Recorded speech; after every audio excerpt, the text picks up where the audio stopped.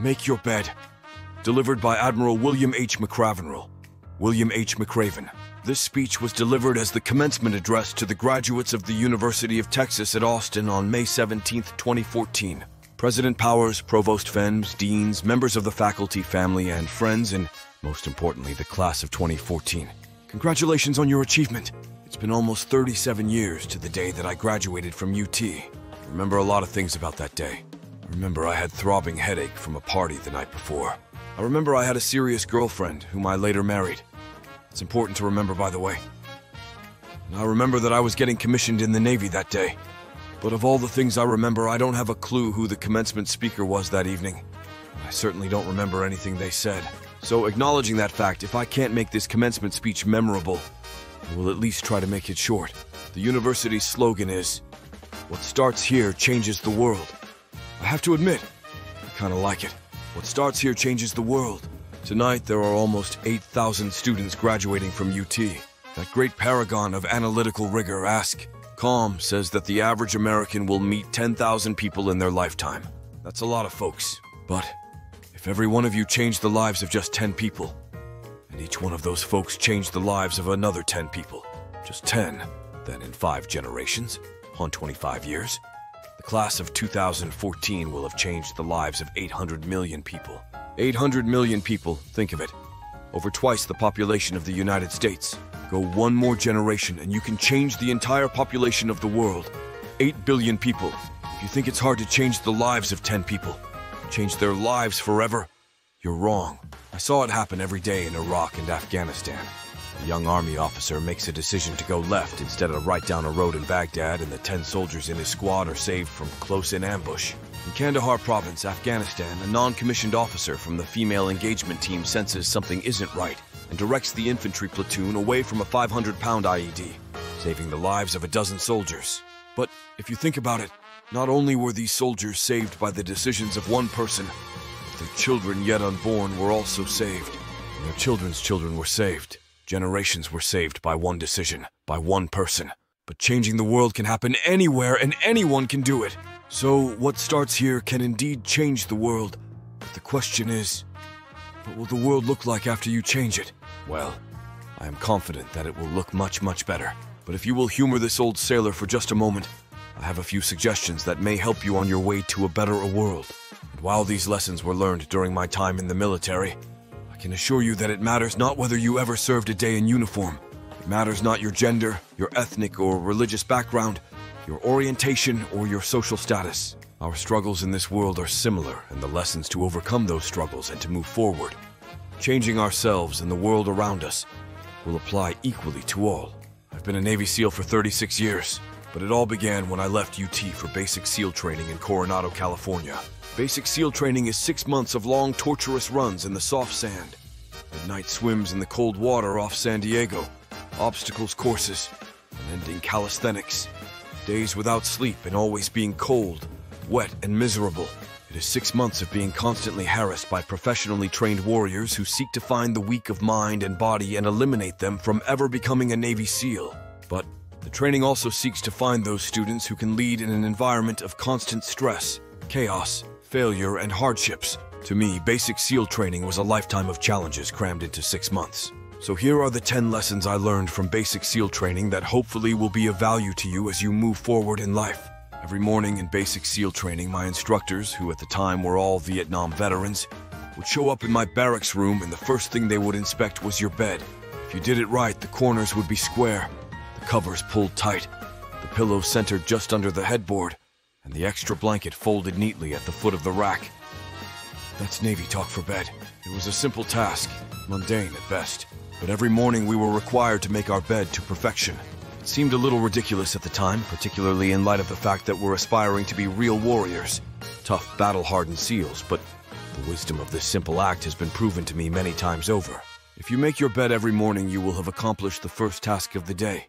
It will give you a small sense of pride, and it will encourage you to do another task and another and another. By the end of the day, that one task completed will have turned into many tasks completed. Making your bed will also reinforce the fact that little things in life matter. If you can't do the little things right, you will never do the big things right. And if by chance you have a miserable day, you will come home to a bed that is made that you made. And a made bed gives you encouragement that tomorrow will be better. If you want to change the world, start off by making your bed. During SEAL training, the students are broken down into boat crews. Each crew is 7 students, 3 on each side of a small rubber boat, and 1 coxswain to help guide the dinghy. Every day, your boat crew forms up on the beach and is instructed to get through the surf zone and paddle several miles down the coast. In the winter, the surf off San Diego can get to be 8 to 10 feet high, and it is exceedingly difficult to paddle through the plunging surf unless everyone digs in. Every paddle must be synchronized to the stroke count of the coxswain. Everyone must exert equal effort or the boat will turn against the wave and be unceremoniously tossed back on the beach. For the boat to make it to its destination, everyone must paddle. You can't change the world alone. You will need some help. And to truly get from your starting point to your destination takes friends, colleagues, the goodwill of strangers, and a strong coxswain to guide them.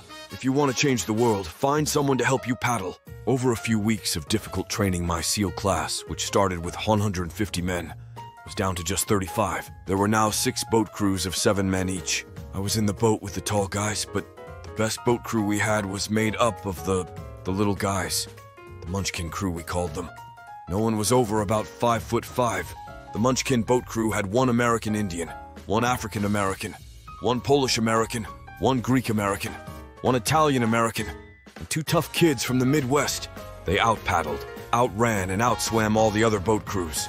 The big men in the other boat crews would always make good-natured fun of the tiny little flippers the Munchkins put on their tiny little feet prior to every swim.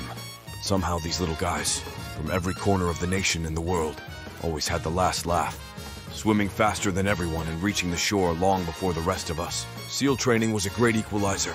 Nothing mattered but your will to succeed, not your color, not your ethnic background, not your education, and not your social status.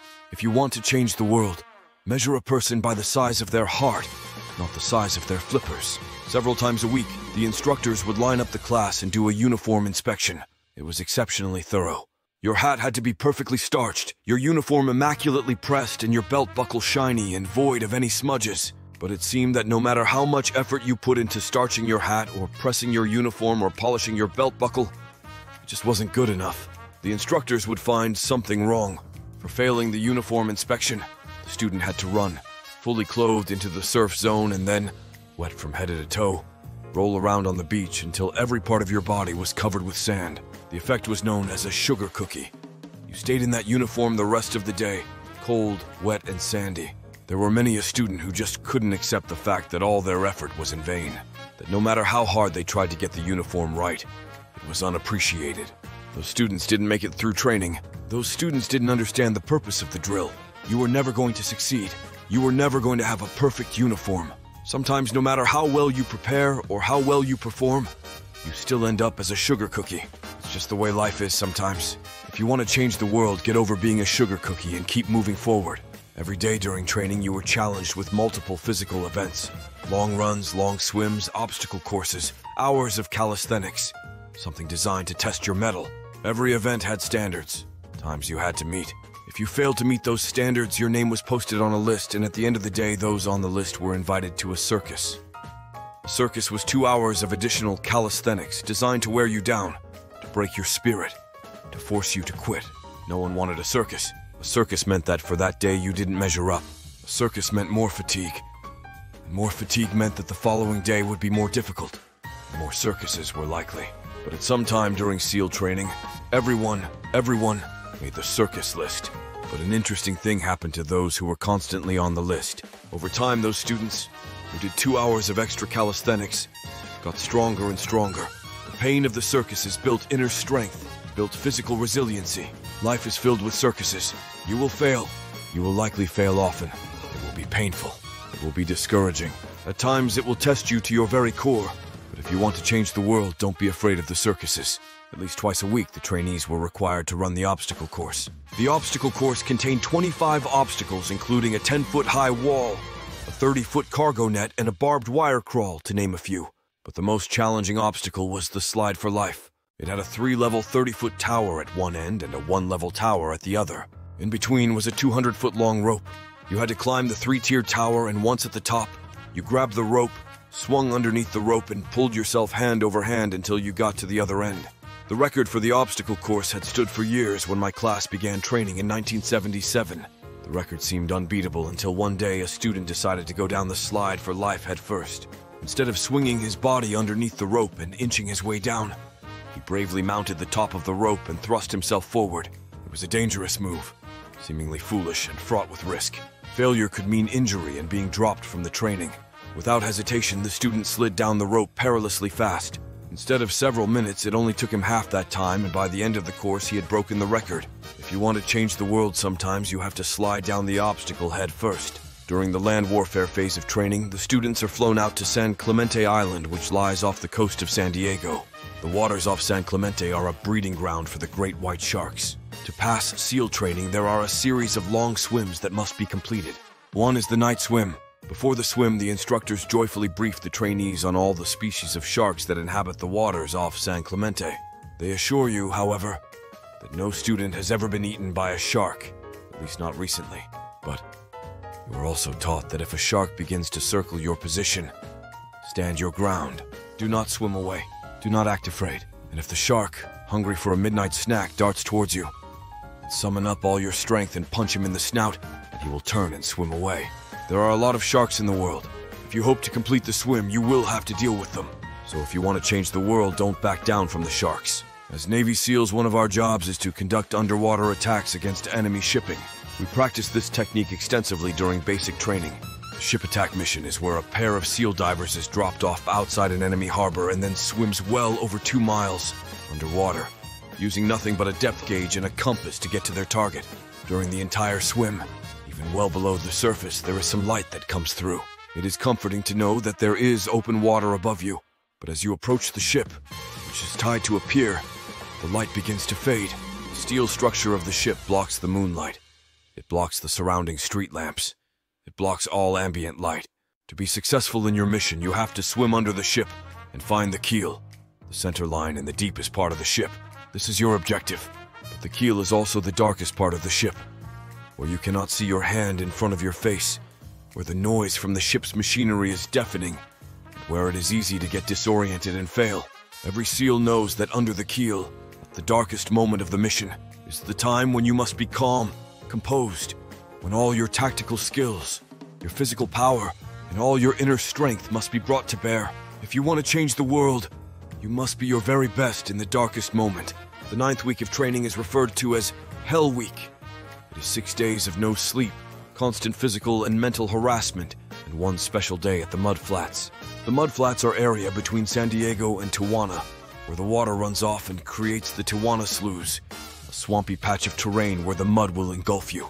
It is on Wednesday of Hell Week that you paddle down to the mud flats and spend the next 15 hours trying to survive the freezing cold mud, the howling wind, and the incessant pressure to quit from the instructors.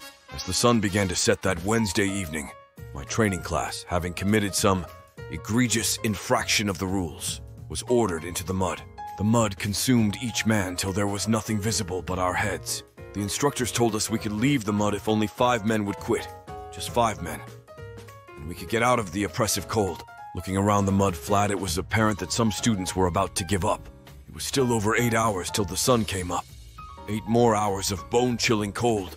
The chattering teeth and shivering moans of the trainees were so loud it was hard to hear anything. And then, one voice began to echo through the night. One voice raised in song. The song was terribly out of tune, but sung with great enthusiasm. One voice became 2, and 2 became 3, and before long everyone in the class was singing. We knew that if one man could rise above the misery, then others could as well. The instructors threatened us with more time in the mud if we kept up the singing, but the singing persisted, and somehow the mud seemed a little warmer, the wind a little tamer, and the dawn not so far away. If I've learned anything in my time traveling the world, it is the power of hope. The power of one person. Washington, Lincoln, King, Mandela, and even a young girl from Pakistan, Malala. One person can change the world by giving people hope. So if you want to change the world, start singing when you're up to your neck in mud. Finally, in SEAL training there is a bell. A brass bell that hangs in the center of the compound for all the students to see. All you have to do to quit is ring the bell. Ring the bell and you no longer have to wake up at 5 o'clock. Ring the bell and you no longer have to do the freezing cold swims. Ring the bell and you no longer have to do the runs, the obstacle course, the PT. You no longer have to endure the hardships of training. Just ring the bell. If you want to change the world, don't ever ring the bell. To the graduating class of 2014, you are moments away from graduating, moments away from beginning your journey through life, moments away from starting to change the world. For the better. It will not be easy. But you are the class of 2014, the class that can affect the lives of 800 million people in the next century. Start each day with a task completed. Find someone to help you through life. Respect everyone. Know that life is not fair and that you will fail often. But if you take some risks. Step up when the times are toughest. Face down the bullies. Lift up the downtrodden and never ever give up. If you do these things, then the next generation and the generations that follow will live in a world far better than the one we have today. And what started here will indeed have changed the world for the better. Thank you very much. Hook 'em horns.